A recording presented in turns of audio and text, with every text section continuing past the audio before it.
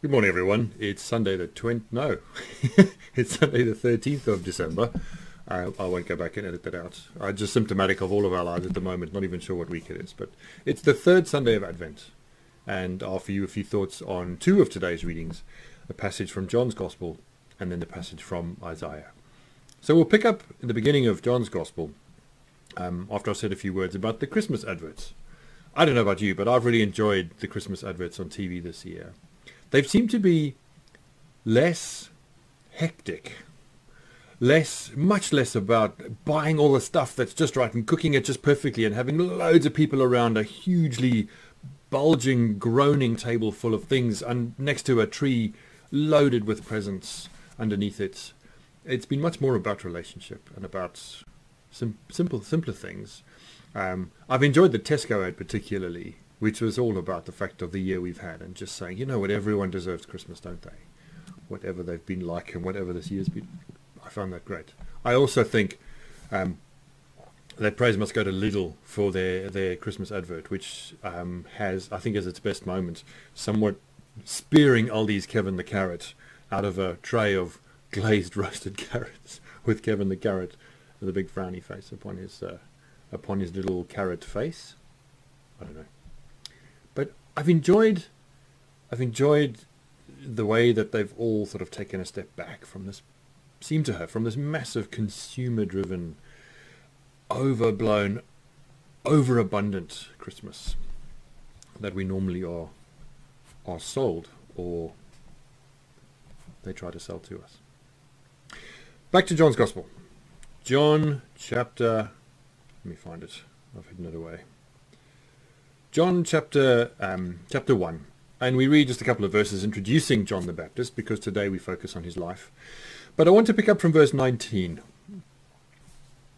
So this is the answer he gives to those who come to question him from the religious authorities. This is the testimony given by John when the Jews sent priests and Levites from Jerusalem to ask him, "Who are you?" He confessed and did not deny it, but confessed, "I am not the Messiah." And they asked him, "What then? Are you Elijah?" He said, "I am not." "Are you the prophet?" He answered, "No." Then they said to him, "Who are you? Let us have an answer for those who sent us. What do you say about yourself?" He said, "I am the voice of one crying out in the wilderness. Make straight the way of the Lord, as the prophet Isaiah said." Now they'd been sent from the Pharisees. They asked him, "Why then are you baptizing, if you are neither the Messiah, nor Elijah, nor the prophet?" John answered, "I baptize with water. Among you stands one who you do not know, the one who is coming after me.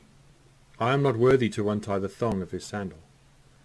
This took place in Bethany, across the Jordan, where John was baptizing. Powerful words, and lots of things to chew over in the little bit we have. John's Gospel has the most about John the Baptist, especially that part where he replies to those who come to question who he is. And it does seem that in the early days of the Christian church, there were the beginnings, there was, well, certainly around the time, there were still questions about who was greater, John or Jesus, and the disciples. Some of those followers of John the Baptist, even though he was also long dead, somehow thought that he was greater than Jesus. So we think some of the writing in John's Gospel and other places downplays John the Baptist deliberately to big up the person of Jesus. But maybe there's more to it than that, or we could just read more into it. We can play with the story for the sake of thinking about ourselves and our lives. We can imagine John the Baptist in the desert and some of his perhaps inner life as he goes through that time. He quotes from Isaiah, "Prepare the way of the Lord." And all the Christmas ads and everything about this season are always saying to us, "Are you ready? Are you ready? Are you ready?" And there's maybe this year less than previous years, but there isn't this kind of frantic rush to have a particular kind of Christmas in our imaginations or in our delivery of it. Are you ready? It's a good question, and it applies to so many things in life. So often we find ourselves unprepared, not ready. And I want this morning to say, I think there's a difference between being prepared and being ready. And again, I don't want to split hairs about the words or try and be clever. But being prepared means having everything in order to begin. Being ready, I think, in this context, means being willing. being open to the fact of something beginning, something happening, which isn't always the same as being prepared. Being open, being willing, is not necessarily feeling like you are prepared. It's an inner condition that is not about organization or about even confidence in the fact that we've done our homework well. It is about being ready to say yes. John's confession comes in an interesting way. He's asked, "Who are you?" And he says, in the words of the author, "These are the things I'm not." Because they ask him, "Are you the Messiah?" No. "Are you the prophet?" No. "Are you Elijah?" No. Well, then who are you? Who are you? He quotes from Isaiah, and he talks about himself perhaps as the one who is preparing the way of the Lord. He quotes a passage that Jesus reads from when he's given the scroll.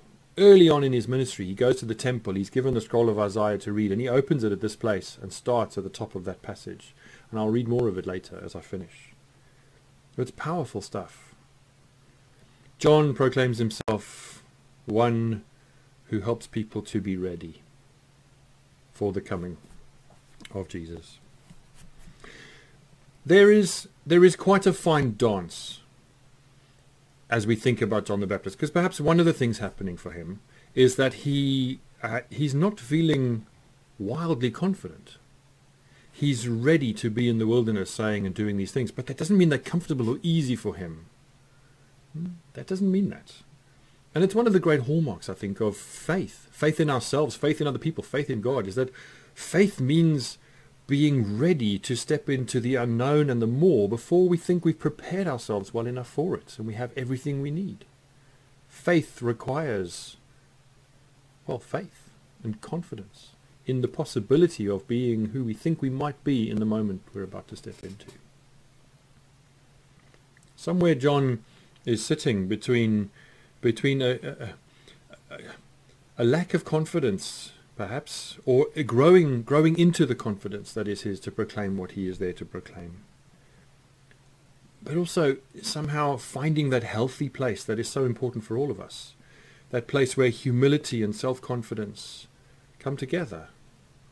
So that because of what we do know to be true about ourselves and God and our belovedness, we're able to take ourselves a lot less seriously and not expect or need quite so much to be adored, to be adulated, to be noticed even in little ways.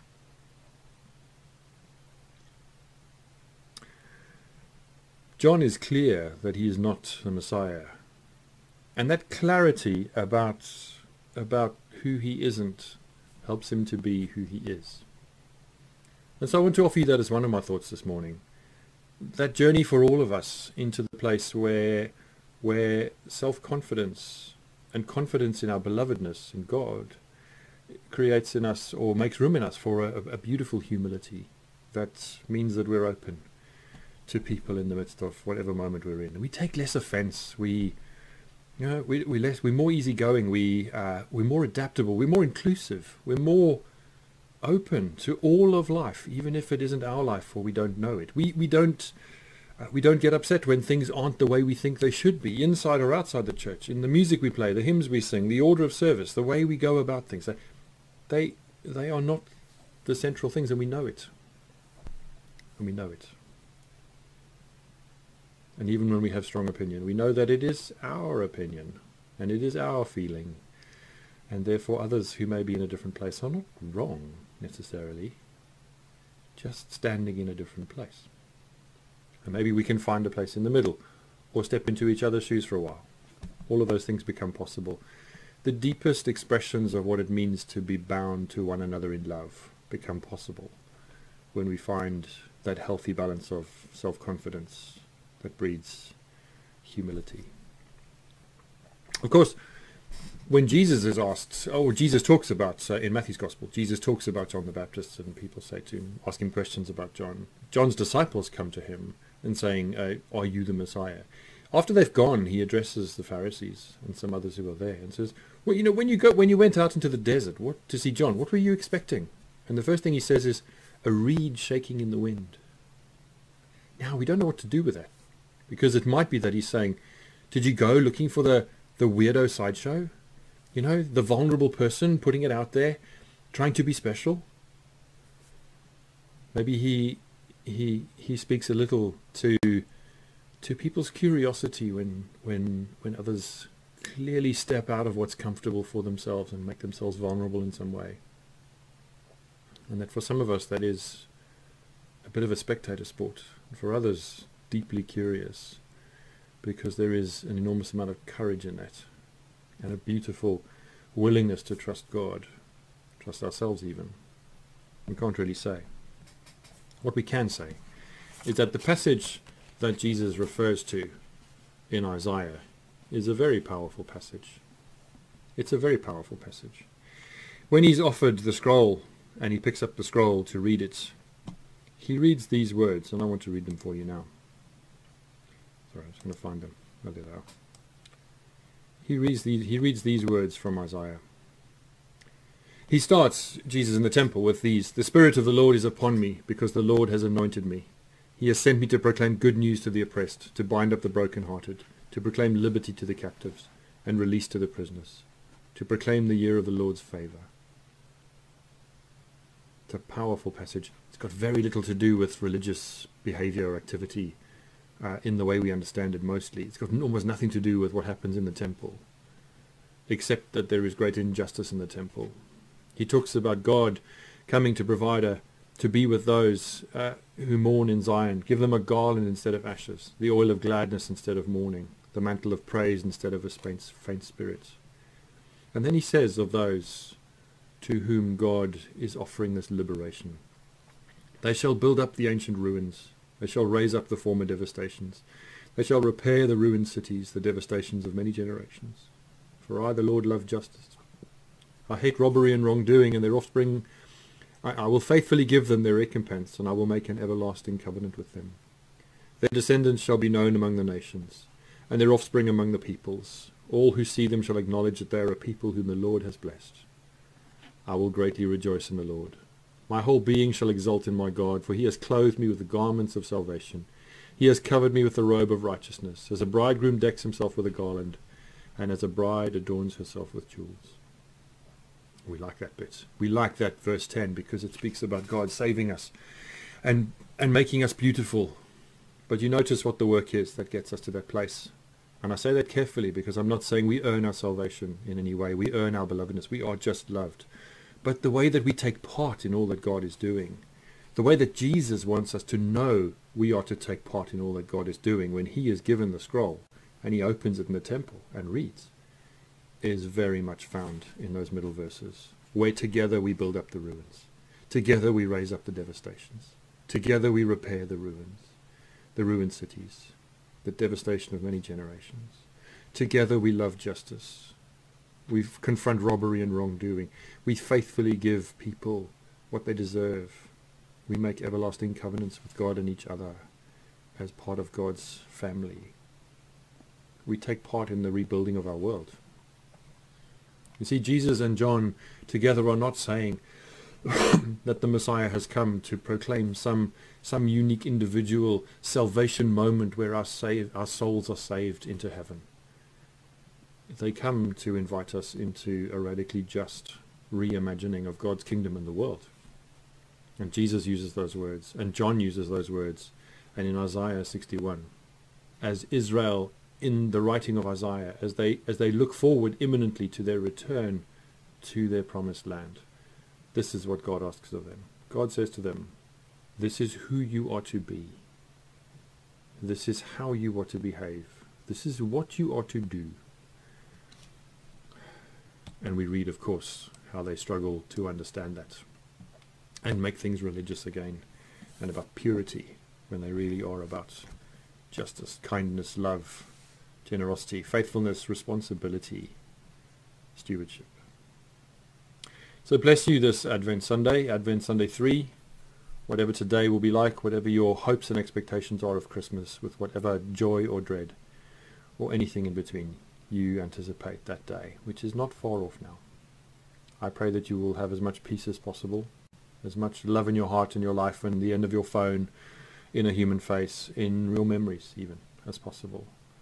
And that together we are committed as we think about all that might happen between this Christmas and next, together we are committed to shaping a world that is much fairer and much kinder and much more just, much more, where there's much more to celebrate, where the grabbing after things and the creating of the perfect moments, where there is too much of everything anyway for those of us who have the money and watch the adverts, where that continues to be shaped, like our TV adverts for Christmas have been a little bit this year, more than before, shaped into a celebration of people, of incompleteness, of lack of preparation, of all the things that make us human in the best and worst ways, that we together offer to God as the light of the world.